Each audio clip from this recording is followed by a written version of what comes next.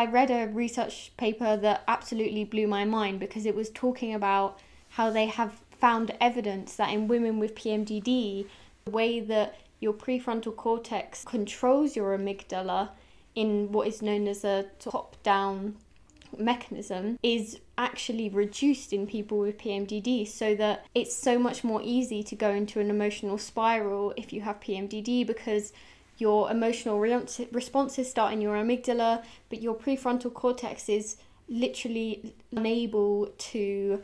control these emotions and to get you out of this emotional state, which just makes it so much more difficult to calm down and can lead to things spiraling out of control. And for me, reading this was game-changing, because I've always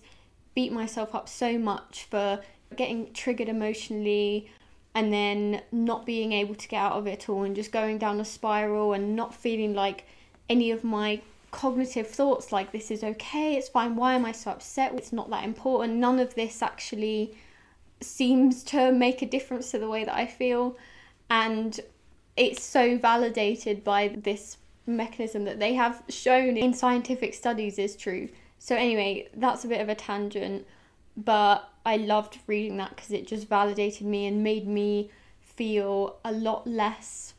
bad about myself. Like, it makes me feel a lot more accepting of myself and the way that I react to things.